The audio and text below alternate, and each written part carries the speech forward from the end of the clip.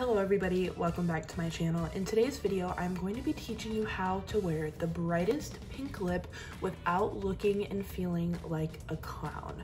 So obviously I did this makeup look. I love how it turned out, and I'm going to be giving you a few tips and tricks along the way, but I want to kind of lay out a nice base first before we get into the actual tutorial. So I think that the key to this look is keeping your face makeup to a minimum, making everything super blended. You don't want a bright blush because the star of the show is clearly the lips, and you want to let that shine without your face looking too overwhelming. And I also think another key tip is to keep your eyes soft and blended and in the same color family. So if I was wearing a red, I would go in with warm tones, but I'm wearing a pink, so I went in with cool pink tones on the eyes. I also wanted to keep this look very glowy and fresh and bronzy, so I used one of my favorite bronzers to achieve that look, and the highlight that I used is a super gorgeous gold highlight that looks like it is just a beautiful glow from within.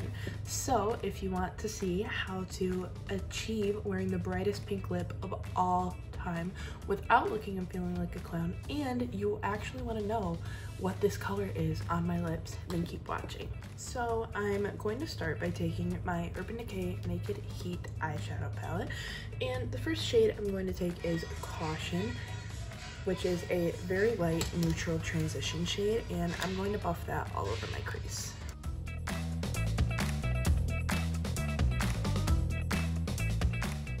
Next, I'm going to go in with the shade Juicy, which is a lighter, I'd say peachy pink.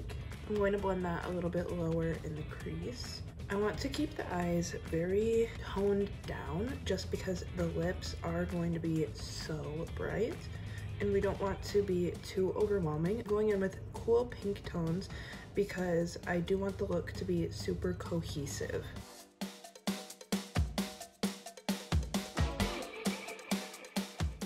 I'm going to use the darkest shade to do a smoky liner type thing, just to add a little bit of definition, and this will make my eyelashes look fuller.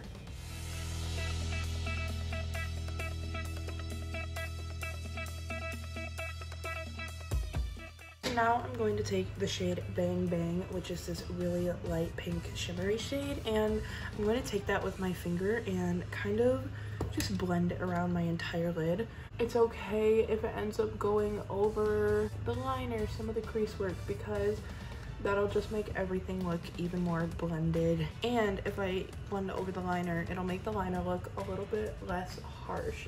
And that is basically the eyeshadow all done. I'm going to go in with my Too Faced Primed and Peachy Cooling Matte Skin Perfecting Primer, and I'm going to apply this basically to my T-zone.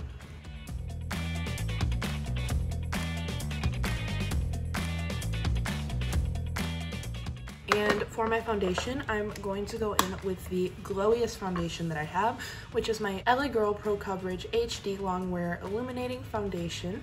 And I'm going to apply this with a brush. And recently, the foundation style that I've been liking is to take the smallest amount and use like literally this much for my entire face and just really sheer it out.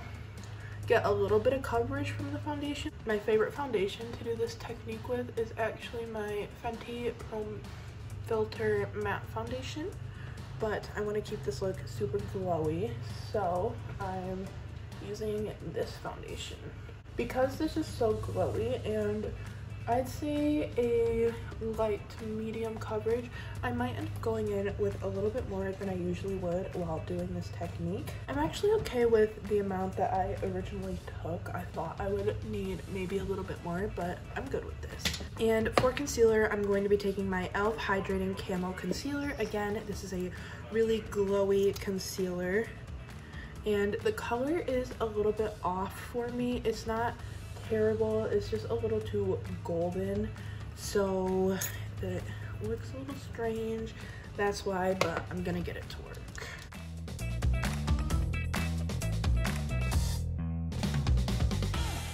And to set my under eyes, I'm going to be taking my Becca Hydra Mist Set and Refresh powder. Next, I'm going to do my eyebrows, and to fill them in, I'm going to be using my Spon Brow Wand eyebrow pencil in the shade Chocolate. And like always, I'm going to set them down with my ABH Clear Brow Gel. And to finish off the eyes, I'm going to dip back into the shade Juicy from the Naked Cherry palette and buff that on my lower lash line. And then I'm going to take a touch of Privacy and blend that right on the outer edge of the lower lash line, just to kind of connect it to the little bit of privacy that we have on the top. And then I'm going to take the shade Hot Spot and highlight my brow bone with that.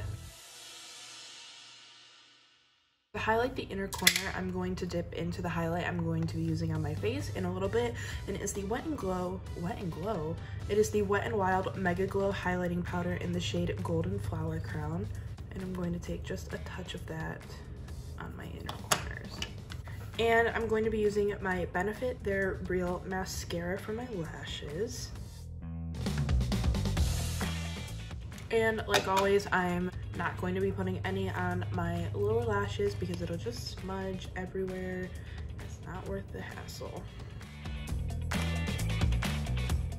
So the eyes are complete, and now we're going to move on to the face. So I'm going to start by taking my Physicians Formula Butter Bronzer. This is the shade Sunkissed Bronzer, which I'm pretty sure is just the original shade.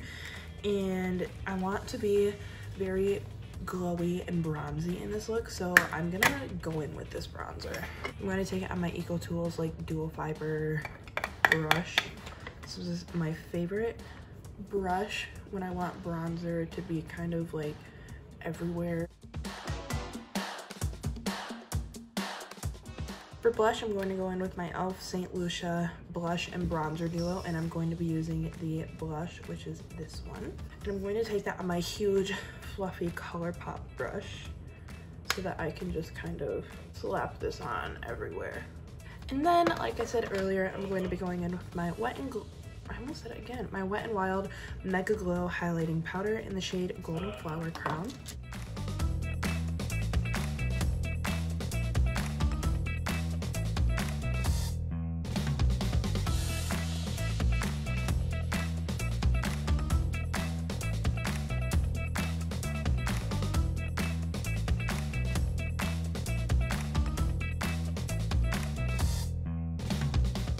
And then the star of the show is the lips. So the lip duo cocktail that I've picked out is my NYX lip liner in the shade Bloom, which is a hot pink, and then my ColourPop lippy sticks in the shade Casanova, which is super bright.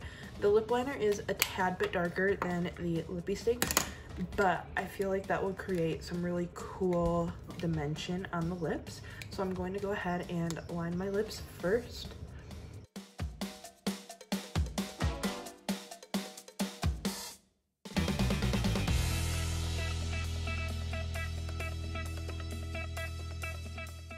And now I'm going to take my lippy sticks. This one is a cream formula.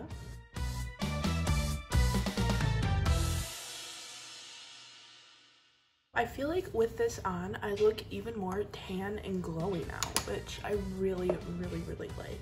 And as you can see, with the eyes being so light and just soft and shimmery, it really lets the lips stand out on their own. So that is it for this look. I really hope this video was helpful on how to wear, honestly, any really bright color without looking and feeling like a clown. I feel like the key is to keep the eyes very soft, but in the same tone as the lip that you're wearing. So if you're wearing a pink on your lip, go in with some light pinks on the eyes. If you're wearing a red, go in with some warm tones on your eyes, but keep everything super light. If you're wearing a green, go in with like a more olivey brown tone on the eyes. Like, just keep everything very soft and blended out. And I feel like if I had put on a liner, it would make this look so much harsher than it needed to be, and then I really would be looking and feeling like a clown.